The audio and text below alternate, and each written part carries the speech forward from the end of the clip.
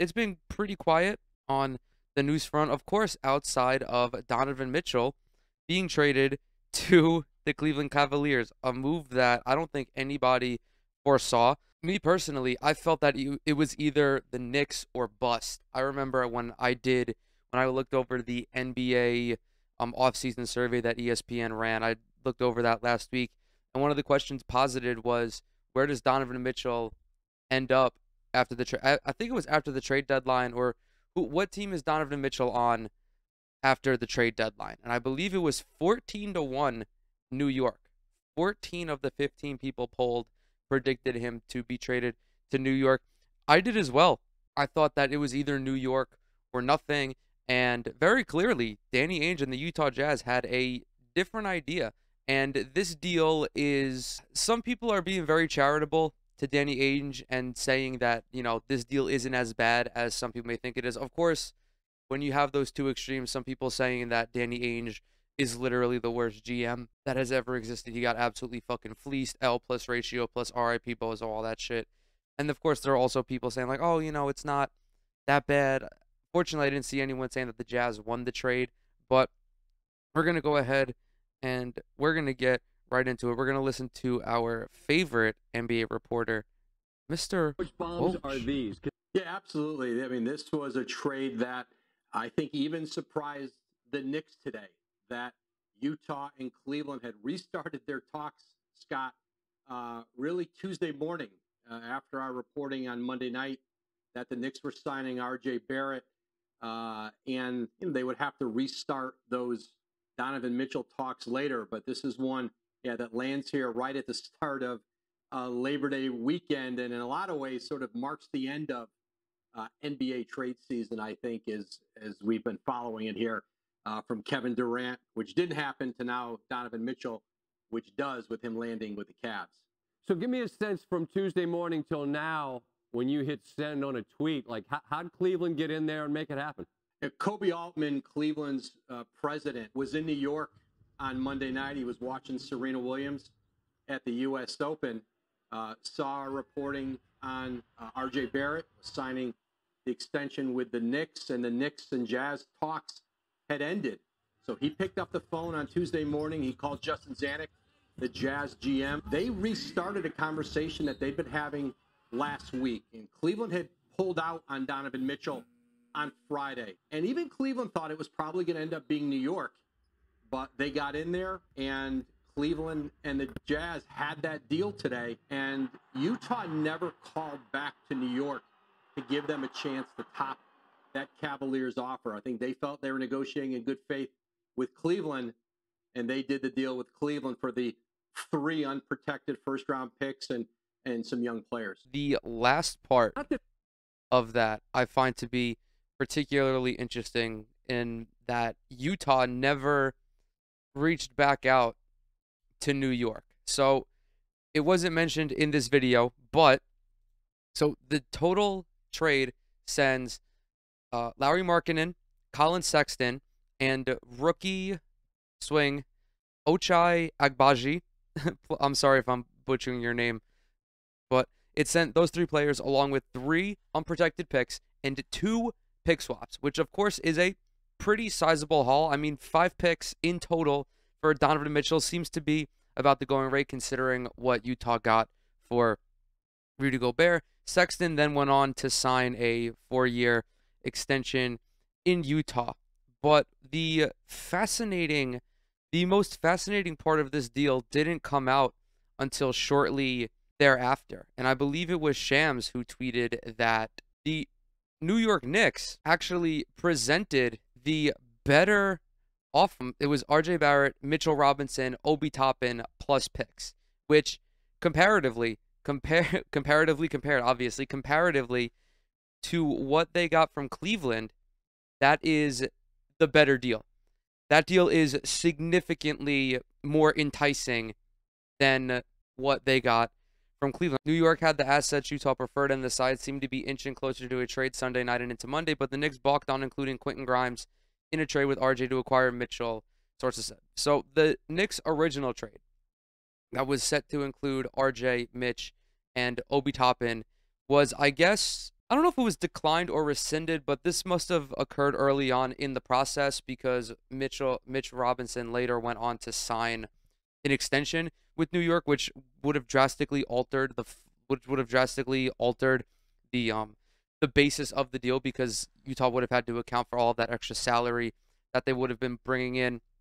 More surprisingly than Utah declining that offer from New York was New York even offering that trio of player because for all intents and purposes, they seem to love RJ Barrett. I mean, they also just went ahead and signed him to an extension. The same day that the news of Donovan Mitchell broke, the Knicks were officially inking RJ Barrett to a 4-year extension. I mean, Mitchell Robinson is a great player. That would have been, as I already mentioned, that would have been the best possible deal for Donovan Mitchell, I think, because you get the picks. Granted, I think it was one or two less than what they got from Cleveland, but you also have a decent core to continue to build around. Like, no disrespect to Colin Sexton and Larry Markkinen, but that duo is not as good as RJ Barrett, Mitchell Robinson, and Obi Toppin. I feel that those three guys give you a more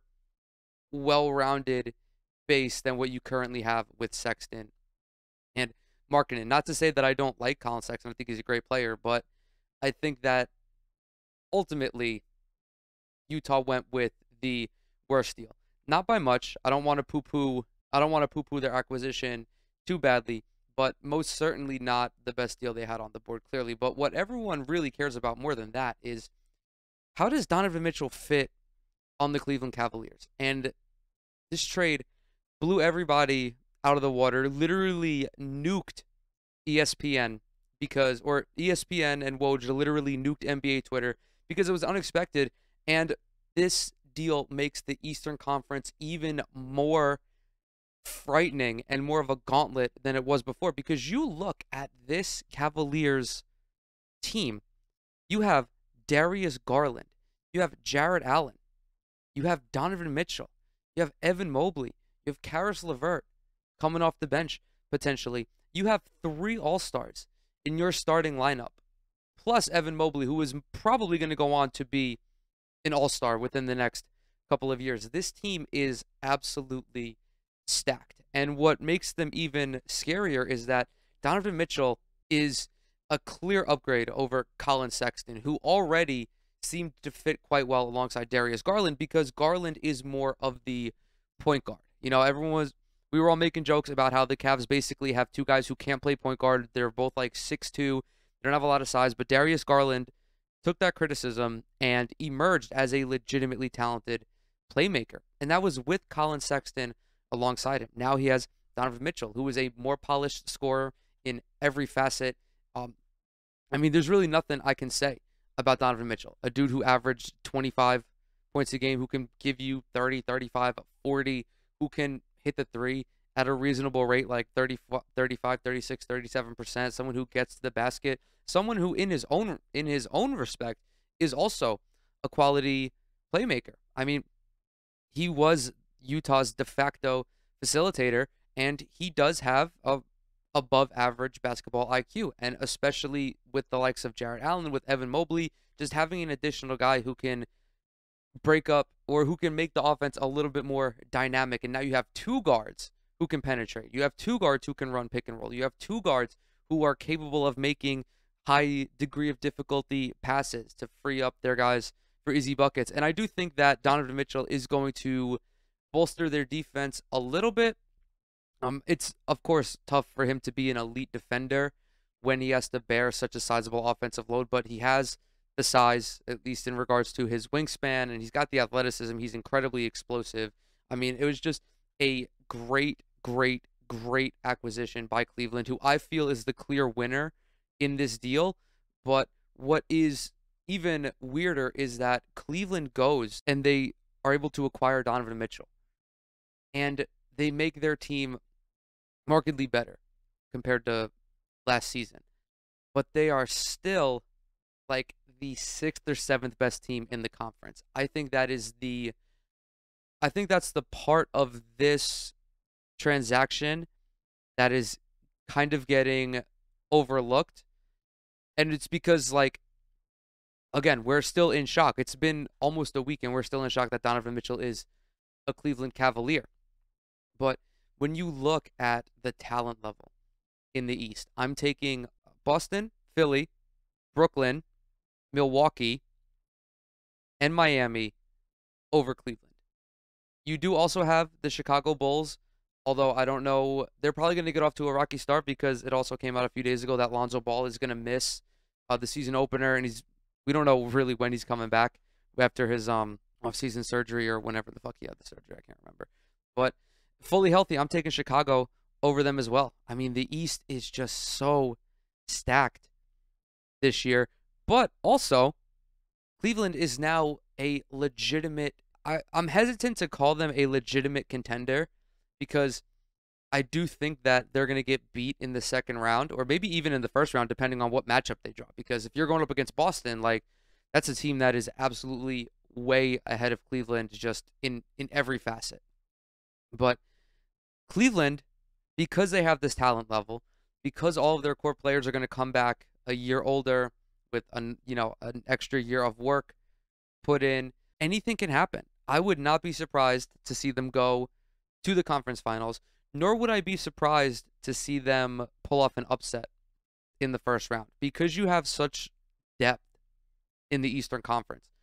One of the legitimate contenders, I'm talking like Boston, Milwaukee, Brooklyn, or Philly, one of them is going to go up against Cleveland in the first round. I mean, Miami too.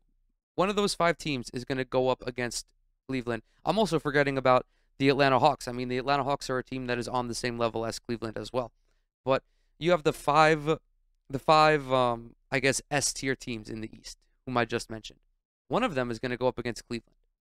And I feel that any of them can get upset by Cleveland because it is the NBA playoffs, and that's not going to be a typical first-round matchup. If you're a 1 seed, Cleveland could very well be the 8th seed in the East or the 7th seed in the East. You don't know. You also don't know about Charlotte. You don't know what the Hawks are going to look like. You don't know what Chicago is going to look like.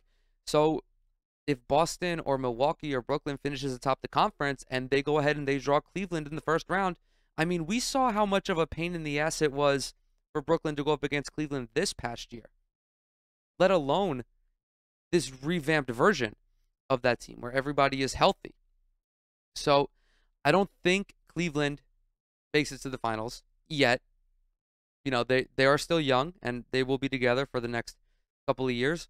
But I mean, there's a reason this trade sent the timeline into a spiral. And you knew it was legitimately warranted because folks weren't even really cracking jokes about Utah or about the Knicks. And usually whenever any piece of news drops that involves the Knicks losing out on a star player, the Knicks monopolize the conversation. Like, the whole timeline is just the Knicks being shit on. But that wasn't the case with this trade. Everybody was talking about Donovan Mitchell in Cleveland. Everybody was talking about Donovan Mitchell and Darius Garland in the backcourt. Everybody was talking about Mitchell, Garland, Allen, Evan Mobley, and rightfully so. This is also just great for the league in general.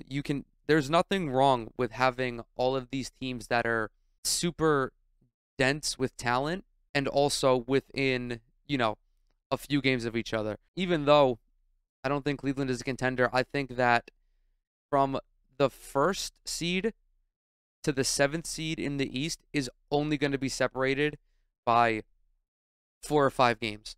You're going to have seeding being decided on the final day of the regular season, like how it was with the Western Conference a few years ago. Although that was like more towards the bottom, this whole year, and it's going to start right away. It's going to be so weird to just see how drastically the standings change when each of the premier teams go on a losing streak, because they're all going to. There is none of these teams are exempt from losing 5-6 games in a row, especially if the schedule doesn't favor them. Like, imagine if you're Brooklyn and you go on a road trip that has you travel to Boston and then Philly and then Cleveland, and then Charlotte, and then Miami, and then Atlanta. Like, you're liable to get beat each of those nights. And that goes for any top team in the East. Like, I'm just glad that this worked out, and one of these teams clearly made out better than the other. But now we have another interesting conversation to talk about, and that is, what does Utah do from here? And that's a rhetorical question. Everyone knows that Utah is now going to enter full rebuild mode. I mean, if it wasn't clear from them trading Rudy Gobert, it's clear now because both of their teams are gone. But now Utah is going to look to offload the rest of their veterans, I guess you could call them, on the team. Talk about guys like Mike Conley, Jordan Clarkson, and Bojan Bogdanovic. Fortunately, for all three of those guys, I think maybe not at the beginning of the season, but around the trade deadline. Okay, I found an article. The Utah Jazz are engaged in trade discussions that involve Bojan Bogdanovic, Mike Conley, and Jordan Clarkson. Sources told The Athletic's Tony Jones. Utah traded three-time All-Star Donovan Mitchell on Thursday to the Cavs. The Jazz entered a complete rebuild after moving Mitchell and trading Rudy Gobert to Minnesota. The Lakers are interested in Bogdanovic, Conley, and Clarkson, but want to preserve cap space for next offseason. That was reportedly due to them wanting to go after Kyrie Irving. There's the hope that they can lure him from Brooklyn to LA by way of a max contract. And as we know, Kyrie did not sign a long-term extension quite yet. He picked up his player option, but that's ultimately the Lakers' plan. Utah currently has 17 guaranteed contracts. Conley and Bogdanovic at about $23 million and $20 million have the two highest salaries on the Jazz. Clarkson is slated to make $13 million during this season. All three of these guys get moved. 100%. I don't know when, I don't know where, but none of them will be on the Utah Jazz after the trade deadline. I'm looking at a team like Miami. Miami is someone who could definitely benefit from a little bit more scoring off the bench, i.e., somebody like Jordan Clarkson. I mean, you also cannot have enough three-point shooters on any team. So Bojan Bogdanovic, I mean, maybe he goes to the Clippers or somebody. I mean, maybe one of them gets traded to Denver or to Dallas, another team who could benefit from a little bit more spacing, especially after losing Jalen Brunson. Just a guy like Jordan Clarkson to come off the bench or maybe even start and be a secondary ball handler alongside Luka Doncic. I also would not be upset if Brooklyn found a way to bring Bojan Bogdanovic back to the Nets. I've loved him during his tenure here, albeit it was rather short, but he's also a super productive player in his own right. Again, a guy who can hit 38, 40% of his threes will have no problem finding work in today's NBA. And also, keep in mind that they might not even have to hit the trading block. They might get bought out. They might get bought out closer to the postseason. That's a huge thing that bad teams do with their veterans, so that way they can go and join a playoff team. I think Wesley Matthews did that a few years ago, and that allowed him to sign with the Milwaukee Bucks. Like, that's not a foreign thing, and that is also quite possible as well, especially because, like, Utah already made out quite well in both of their deals for Gobert and Mitchell. I mean, they have a shitload of assets. Granted, I don't know how useful those draft picks are going to be. Another huge talking point in regards to the Knicks offer was that one would speculate that the Knicks draft picks would be better than Cleveland's. Probably not by much. I mean, even if Mitchell got sent to the Knicks, they're still, I don't know, mid-first round, late first round. But like, we're splitting hairs at this point. It's not going to be lottery picks regardless. You're looking at guys, in the 20s, 25, 27 area, maybe a little higher, but ultimately, again, we're splitting hairs. But overall, if I had to grade the deal, I feel comfortable giving Cleveland, I think I have to give Cleveland an A.